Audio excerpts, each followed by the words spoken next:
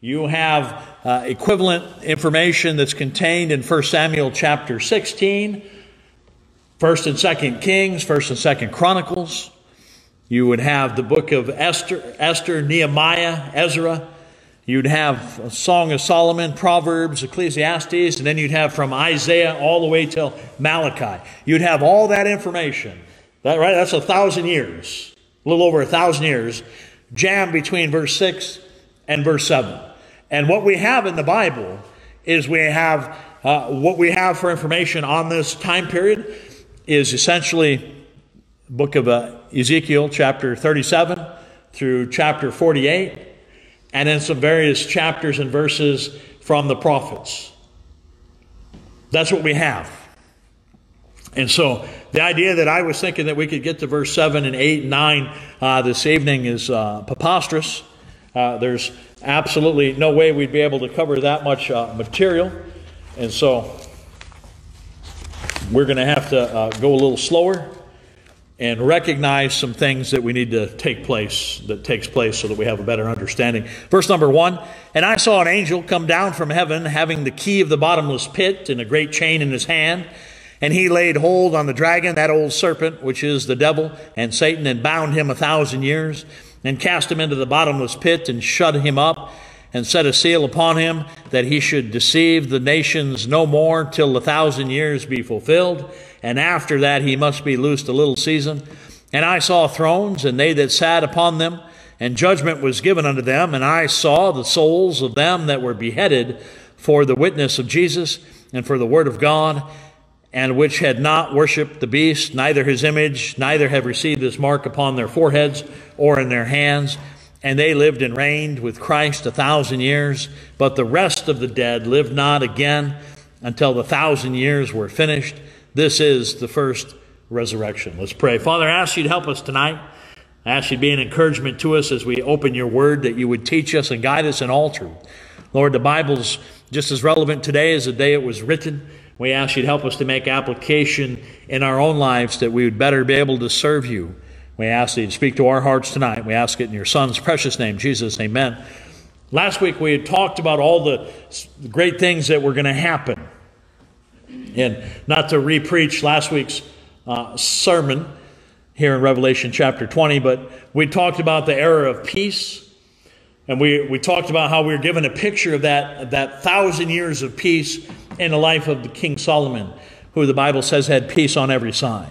We talked about how it's going to be an era of righteousness, an era of joy, an era of God's glory that's manifest, an era of judgment, an era of the full knowledge, an era of blessings, an era of universal worship, just an era of freedom. We talked about all those things. And yet, I would submit to you, you have two topics that probably aren't preached on enough. You would have the second coming, which is hardly ever preached on anymore. And then you'd have the obscure millennium kingdom, which almost no one seems to preach on and no one seems to write on. They're just not enough. They just don't do it. And it's probably because it's hard information. But we see in verse number 4, he says, I saw thrones, and they that sat on them. And so we should recognize that Christ himself is going to be ruling and reigning. He's going to be prophet. He's going to be priest. He's going to be king.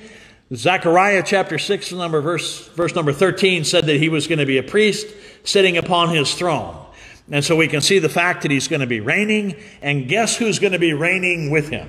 There's three groups of people that are going to be reigning with him. That'd be the 12 apostles, who are going to reign over the 12 tribes, according to Matthew chapter 19, verse 28. You have the church-age saints. Praise the Lord, that's us, who inherit the kingdom, who receive crowns. And we talked about the crowns that the believer is going to receive or has the chance to receive. And then there'll be those tribulation saints who were martyred for not taking the mark of the beast. And we'll talk about them when we get down to verse number 4. Or actually, we're in verse number 4. We'll cover them in just a minute. I was looking at my Bible. I'm like, man, verse number 4. I was trying to see if I covered up number 5, because verse number 4, my Bible is just massive, and it is. There's a lot of truth that we have here. And so when the Lord comes back, he's going to come back with that whole host, his army that comes back that we talked about in chapter 19. And on the earth, there's going to be two groups of people. On the earth, there'll be two groups of people. There'll be those that are resurrected, which will be the believers, us as we come back. And there'll be those that are natural. Those that have lived through the tribulation, those that haven't taken the mark of the beast. So you'll have a natural man that's going to be there in the process. He's going to be there. And so what people don't recognize is everybody thinks that the millennial kingdom is going to be this great, grand utopia. There'll be no death. There'll be no sin. Well, that's not true. That's not true. For us as believers who have glorified bodies, who are ruling with Christ, we won't be subject to sin. We won't be subject to disease. But boy, those natural people that are still alive, that are going to procreate, they're going to have children, the Jews that are still there, the remnant are still there. So the millennial reign is a recreation of the antediluvian world. The only difference between the millennial reign and the antediluvian world is the fact the antediluvian world had the fallen angels, the sons of God that cohabitated with men, or the daughters of men, and caused problems. And so this particular group of natural people are still going to be alive, and they're going to reproduce. Ezekiel chapter 36, verse 26, God says, "A new heart also will I give you, and a new spirit will I put in you, and I will take away the stony heart out of your flesh, and I will give you another heart." And so we'll see that these people are going to have a new heart. The Jews are going to have a new heart. God's going to start revealing to them His Word, and so they're going to have full knowledge. Keep your finger here and turn to Isaiah chapter 65. Isaiah chapter 65. Not fair to you, I put a bookmarker in my Bible earlier today at Isaiah 65. Because I knew I was going to turn there, but you, however, had no idea I was going to turn there. This will all make sense here in minutes when we get back to Revelation. Isaiah 65, verse number 20.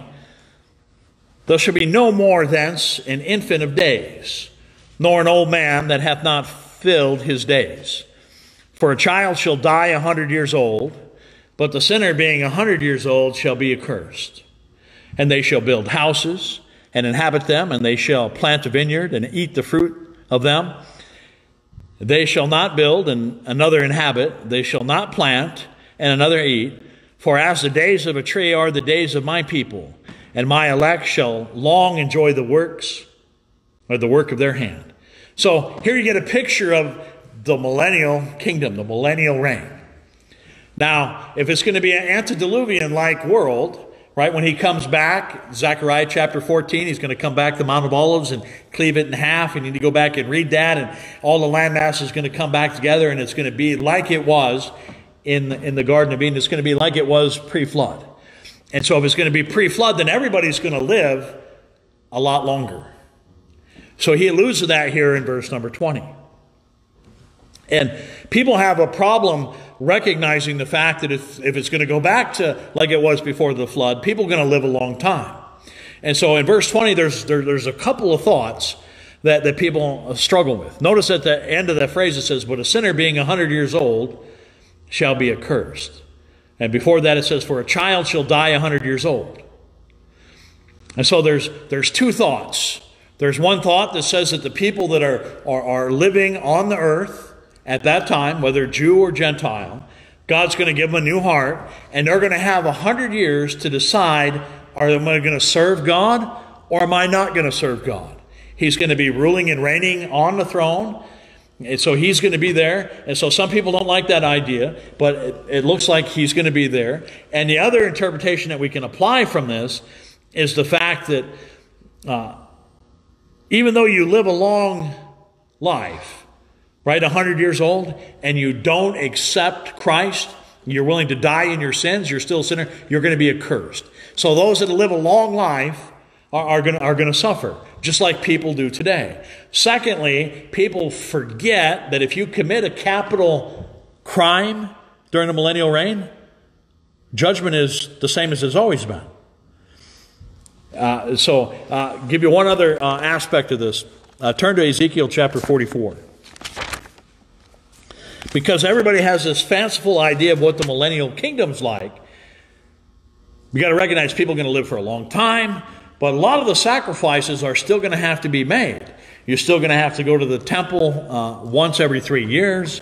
I alluded to this a while back. If you're a farmer and you're not willing to give to God, and you're not willing to go to Jerusalem, go to the temple and see King Jesus, then God's going to put a famine on your property. He's going to put a drought on your property, and so it won't rain on your property, and your neighbor will get all the rain. Your crops will all die, but his will flourish.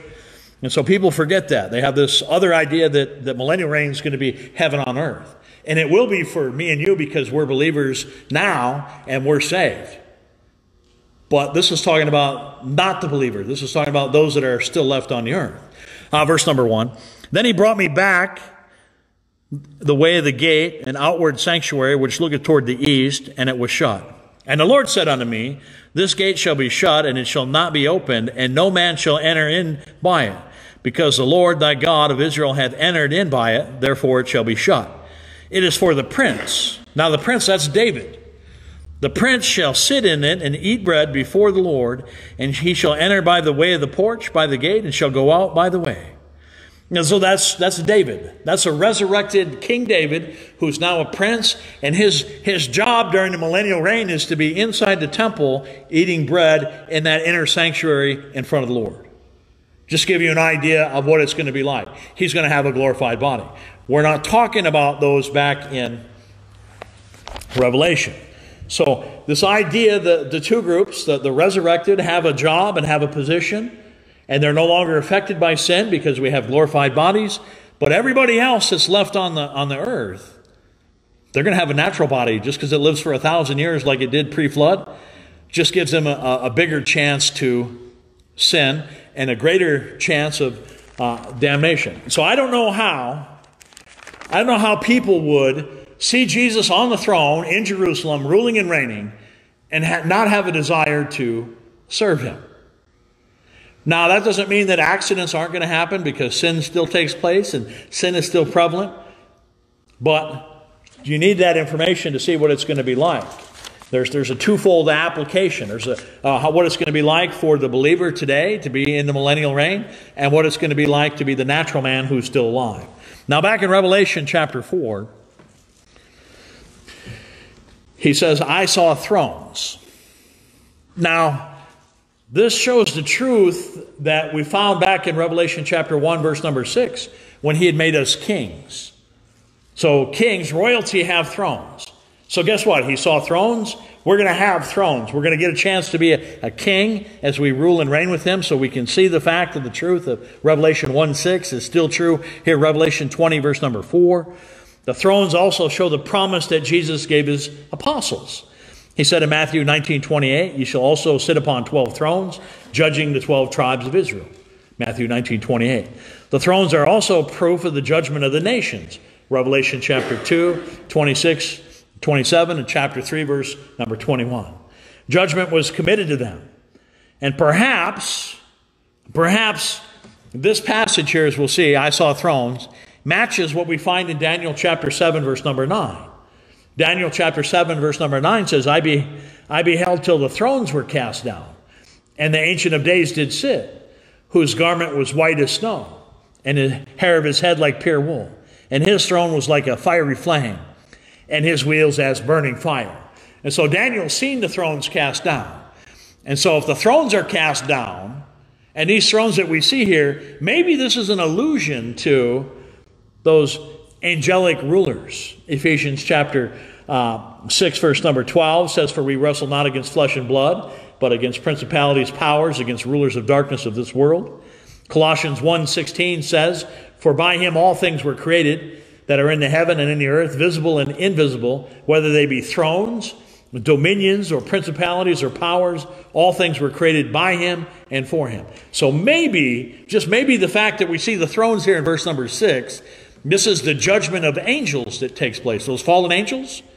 1 Corinthians chapter 6, verse number 2 and 3, talks about how we're going to judge angels. Maybe those thrones that we see that are cast down, maybe that's the devil's minions. And as we've seen, the devil was taken captive, right? We know he was taken captive because we've seen in verse number 2 that the angel came down and laid hold of the dragon. maybe his minions, maybe those unclean spirits, maybe those devils, maybe those lying spirits, maybe they were captured as POWs in the battle. And they went right from being a POW right to their, it'd be their military trial, their military tribunal. And we notice that we're never told that they're cast in alive into the lake of fire. Maybe they're executed for crimes. Well, we're not told. But remember, I alluded to it last week. We're not told what happens to his minions. They're just we see them active and they're gone, and they're not thrown in the bottomless pit with the devil, and they're not in the lake of fire. But we see here in verse number 4 that the thrones. And notice it says, and judgment was given unto them. Maybe that means that they were finally judged for their crimes.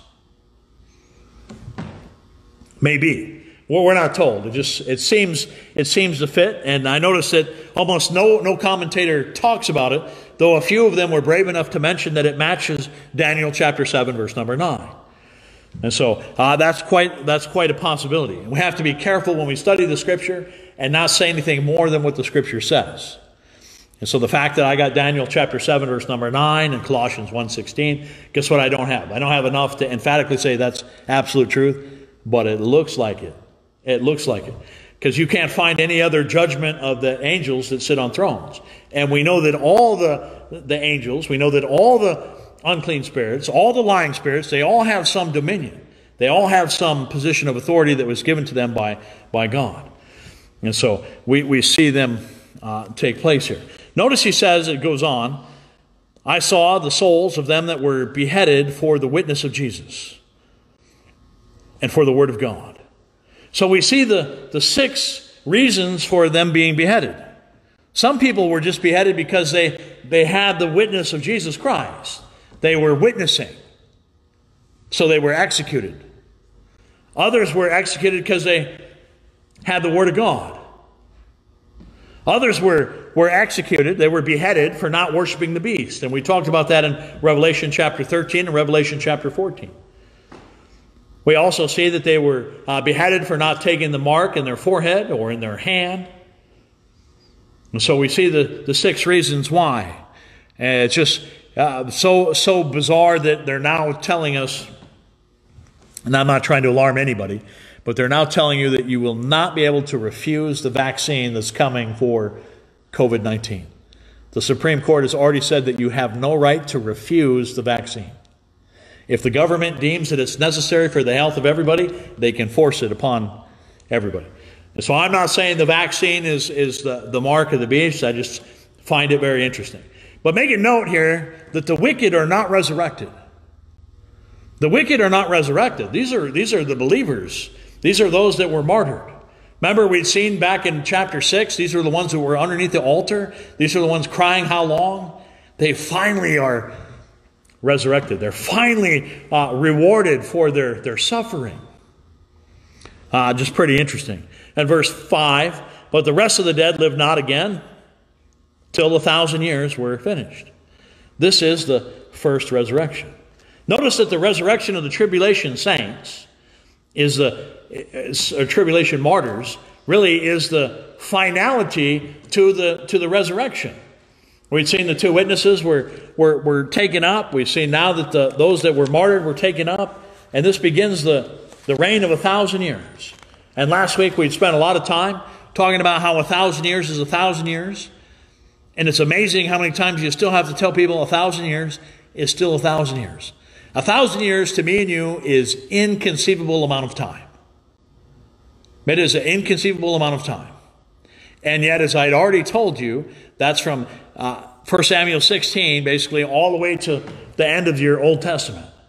1,000 years. So it's hard for us to recognize that, but 1,000 years where Jesus is going to rule and reign. And so we should rejoice over the fact that we have part in the first resurrection. See, the first resurrection concerns the saints, which is who we are, the believers. The second resurrection concerns the Lord, as you see in verse 13. And I saw the dead, small and great, stand before God. And the books were open. That's all judgment. We don't need to worry about that because we've already been judged. We've already accepted his sacrifice. We're willing to put our faith and trust in him. And he said he would seal us. He said he would never forget us. He said he would redeem us. He said that he would provide for us. Remember, he promised. And so he said, I'll never leave thee nor forsake thee. So we have great comfort that we can take in that first resurrection, and the fact that death cannot harm the born-again believer. Death cannot harm us, right? We transfer from this life to the next world. We go from here to be with our Savior, like the brother who is longing to go be with King Jesus. He can't wait to get there. He's done with this world. He's not afraid of death. And so there's some things that we can get from this first resurrection. We know that here in Revelation chapter 20, verse number 4, it's called the first resurrection. Well, actually, in verse 5, it's called the first resurrection. In the book of Luke, it's called the resurrection of the just. Luke 14:14. In John, it's called the resurrection of life. John 5:29. In the book of Hebrews 11:35, it's called a better resurrection. Philippians says it's a resurrection from the dead. This resurrection is a blessing. This resurrection gives us power. This resurrection is a privilege. And that privilege is that we rule and reign with him. And so he gives us different positions than we have now. A place of authority, a place of ruling, occupation for 1,000 years. And there are 3 stages to this resurrection. There's the first fruits. Remember the earthquake when Jesus died on the cross, and Matthew says there was an earthquake and many of the graves were open, and he took captivity captive and he took them to heaven when he went. That's the first fruits. That's already happened. We're waiting for the gathering. And the gathering's the rapture. And we find that in 1 Corinthians chapter 15. 1 Corinthians chapter 15, verse 51 says, Behold, I show you a mystery. We shall not all sleep, but we shall all be changed in a moment, in the twinkling of an eye, at the last trump. For the trumpet shall sound, and the dead shall be raised incorruptible, and we shall be changed. And so that's the gathering. That's what we're waiting for. Some of us may well get raptured out, and some of us might not. God only knows. And then there's the gleanings. And the gleanings are Revelation 6:11, Revelation 20, verse number 4, right? The martyrs that died, that's the final gleaning of the resurrection, of those that he's going to take up. And so there's eternal blessings of the free gifts of salvation. It's here that we see the second death has no effect upon the believer, and we are happy the fact that we've been snatched from the jaws of death. Right? Romans 6:23, the wage of sin is death, but the gift of God is eternal life.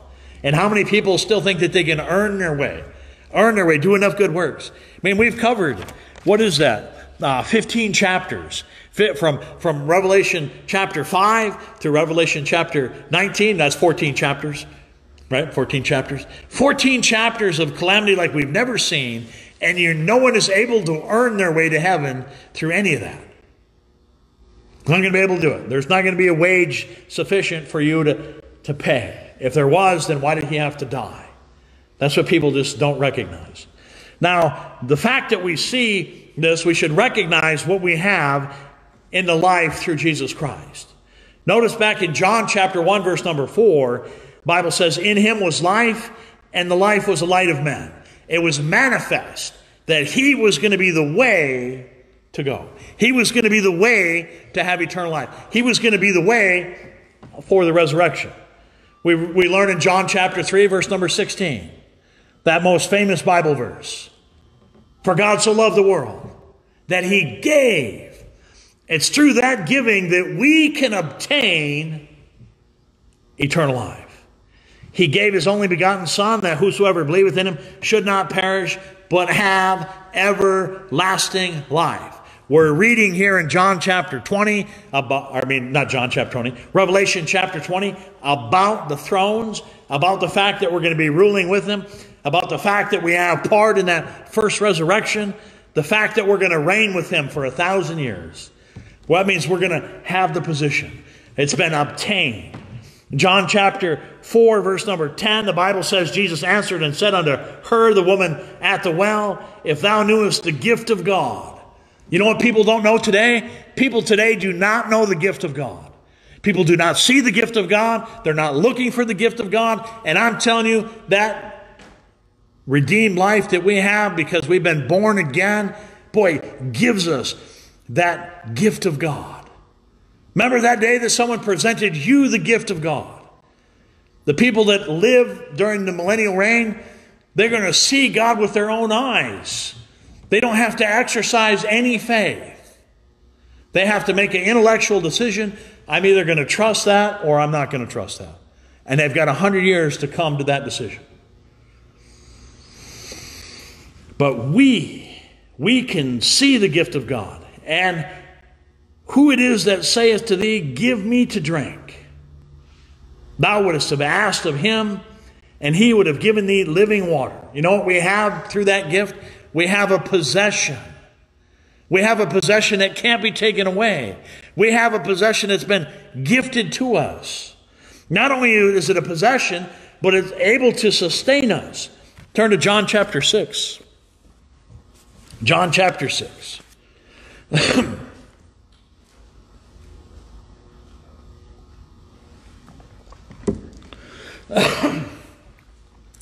Of the four Gospels, the book of John is still my default. It is still my favorite gospel. As much as I love the book of Mark and enjoyed preaching through it, the book of John still is, it's my default. I always go back to it. It is so powerful. Probably because it was the first gospel book that I read. And it was the first time that I seen Jesus for who he was. And I seen how that Pilate, knowing the truth, decided not to act because he was a politician. That's why I don't like politicians, because they try to weigh everything out and try to see how they can walk that narrow line. And you know what God is doing through all of this in my lifetime, in the last 20 years? God is removing that fence. You're not able to straddle that fence anymore. He keeps removing all these issues. You're either for him or you're against him. But he's removing all of it. But we see here in John chapter 6, verse number 35, Jesus said unto them, I am the bread of life. Aren't you glad that he's the bread of life? He sustains us. Bread is what you need. I remember early in my marriage, a few times over my in-laws and eating. And I didn't grow up a farmer. I didn't grow up in a farm household. But there were two staples that had to be on the table at every meal. There had to be butter and there had to be bread. There always had to be bread. Always at the table. And aren't you glad that Jesus is our bread? He says, I am the bread of life. He that cometh to me shall never hunger. You're going to rule and reign with him in a glorified body that doesn't age for 1,000 years, and you'll never hunger. You'll have to choose to eat. This interesting as you get older, and I don't have this problem, but some elderly people have this problem. They forget to eat. They forget to eat. We have a few that come here. They just forget to eat. I don't know how you could forget to eat, but they forget to eat. And Jesus said, he will never hunger. He sustains us. Aren't you glad that he sustains us? I'm so glad that he sustains us. You're in John, just go to chapter 7. Just go to chapter 7. He ministers to us. So we're going to be there with him. We're going to have a throne. We're going to rule and reign. He ministers to us now. He's going to minister to us then. John chapter 7, verse number 38. Notice it says, he that believeth on me and on the scripture has said, out of his belly shall flow the living water. He's going to minister to us. We're going to watch him there minister to the people. Aren't you glad that you won't have a position like David? Aren't you glad that you don't know what your position is going to be? You're going to be able to see him. And he's going to minister. Out of his belly is going to flow living waters. Revelation, as we'll see later, that river is going to come out from the throne. You need to go back and read the book of Zechariah, and you'll see that water is going to flow from him, and it's going to heal the land. That's living water. But yet he's able to minister to us today. He's able to meet our needs. Turn over to John chapter 10 for just a second. John chapter 10. 10:10.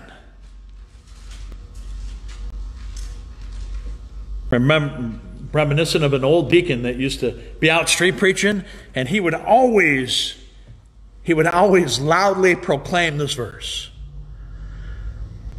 John 10:10. The thief cometh not, but to steal and to kill and to destroy. But I am come that they might have life, and they might have it more abundantly. Not only is he going to minister to us, he's going to give us that abundant life. He's been giving me this abundant life since he saved me. But you want to know what? That life's not going to stop. That abundance not going to stop. It's going to carry right on into the millennial reign for 1,000 years. An abundant life. Verse number 9, he said, I am the door. And by me, if any man enter in, he shall be saved. He should go in and go out. Abundance, we have it. We have access to it. And you're in John, just look over to chapter 11. Verse 24 and 25. Always going to be a favorite passage of mine. First real passage I ever preached in a church service, in a Sunday school. I was given these two verses as the golden text that you have to mention. Verse 24, John 11, verse 24. Martha said unto him, I know that he shall rise again in the resurrection at the last day. But Jesus said unto her, I am the resurrection and the life. He that believeth in me, though he were dead, yet shall he also live. We're resurrected. We're resurrected. We have that. We have that all in him, all through Christ. All through what he's done for us by willing to come and shed his blood and die for our sins. So thankful for it. Back in Revelation, notice what he says here in verse number 6. Revelation 20, verse number 6. Blessed and holy is he that hath part in the first resurrection. Remember when we started this study back in chapter 1, I talked about the blessings that are found in this book. Boy, there's a blessing to be part of that first resurrection. But notice, it goes on and says, on such a second death hath no power, and they shall be priests of God. Again, you've got another fulfillment of the promise that was given to us in Revelation 1, verse number 6. And he hath made us kings and priests. You see that? We got a throne and we've got a position. Even in the millennial reign, we'll be priests. We'll be part of the royal priesthood. We'll have something better than Aaron ever had. Better than the Aaronic priesthood. What a blessing. Millennial reign comes down to the fact that during this time, God is going to put down rebellion on earth. He's going to give man an opportunity to live, though he's going to be there. And so that God may be all in all again as before the rebellion. Both the rebellion of Lucifer, Ezekiel chapter 28, and the rebellion of Adam in Genesis chapter number 3. Going to give man one more chance. And he's going to eliminate the adversary. He's going to eliminate the temptation. And then you wonder, how are people still going to have the courage to rebel against God? How are you going to have the courage to rebel against the Savior that rules on the throne? During the time of the millennial reign, boy, he's coming back to fulfill the everlasting covenants. The Abrahamic covenant is going to be fulfilled. Genesis chapter number 12. The covenant with Isaac is going to be fulfilled according to Genesis chapter 26. The covenant with Jacob, according to Genesis chapter 28, is going to be fulfilled. The Davidic covenant, 2 Samuel 7, 1 Chronicles 17, is going to be fulfilled. In eternity, Jesus is king, and he's going to rule. And we have part of that. Aren't you excited about that? Millennial reign is going to vindicate and avenge Christ and his saints. The fact that we see the martyrs there receiving, I suppose, the rewards of their suffering. The fact they're going to be in the temple and minister to Him. God's going to vindicate. We're going to see the restoration of Israel and the deliverance of them. That's why you need to go back and read Ezekiel 37 and 38 so you can start to understand. Though we've seen all kinds of great things with Israel today and the world we live in, boy, they still have not been restored and they still have not been delivered. Millennial reign is to exalt the saints of all ages to a kingly and priestly position. Isn't that exciting that you'll be royalty? Isn't that exciting that you'll minister right there while He's there? He'll be able to see you, be able to gather in one place all things in earth and in heaven. He's going to judge the nations in righteousness. The earth is going to be restored. He's going to restore the righteous and eternal government. He's going to fulfill hundreds of prophecies concerning the millennial reign. Hundreds of prophecies. This is the part that blows my mind as I read and have all the books, and then you want to study the millennial reign and you can't hardly find anything because no one writes on it. No one preaches on it. We're going to probably need to. It's an exciting time what we're looking forward to. He's going to restore all things as before sin entered the world during the millennial reign. And guess what's still going to be taking place? People still going to sin. Still going to have that farmer looking at the neighbor's farmer going, I don't get it. I don't get it. I go to temple 3 times a year like I'm supposed to. I go to temple once every 3 years, and I go ahead begrudgingly give my sacrifice and my offering to God, and then look at my crops. I can't get anything to grow. The locusts come, and then look at my neighbor over there. That's Cain and Abel, just on a grander scale. Cain gave, Abel gave, and Abel left every time happy because God received his offerings. And Cain's offerings just sat on there. You're going to see it. It's a heart condition. It doesn't matter whether God's in heaven or whether God's ruling on the earth. The heart of man is still only evil continually. And though people will live for an extended period of time, just go back and read Genesis chapter 5, though they lived for a long time, and though they could see the Garden of Eden, though they could see the cherubims at the eastern gate, it didn't change their position. And so a sinful man, a sinful woman, even though they can see God, even though they can see His Son ruling and reigning on the throne on earth, it's not enough to change their heart. We have to put in our hearts either I'm going to serve God or I'm not going to serve God. Either I look at my heart and say, boy, I'm a sinful man, I'm wicked, and I need God working in my life. Other people look around and go, I'm not so bad. That's all right, I can get by. I can maybe route some pipes over to my property and get by. Maybe they can. But notice in verse 7, and when the 1,000 years are expired, Satan shall be loosed out for a season, or loosed of his prison, and he shall go out and deceive the nations which are in the 4 quarters. We blame too many things on the adversary. We need to start taking accountability of our own lives and recognize that it's not the devil, it's not the world. You know who it is? It's that dirty old rotten scoundrel inside me. It's that old dirty rotten scoundrel inside you that has a propensity for sin, because we don't like the light. And we'll see it here. But aren't you glad that we'll be ruling and reigning with Him? Aren't you glad that you have a promise that is yet to be fulfilled, that is going to be so gracious, so grand, so neat that there's hardly enough information in the Bible about it? Didn't Jesus didn't He tell him, if I tell you earthly things, you won't believe, how can I tell you heavenly things? We can't even get by on this earth right now and minister and get by with what God has given us in His Word. How much more so you suppose it'll be when He's right there and we have the mind of Christ?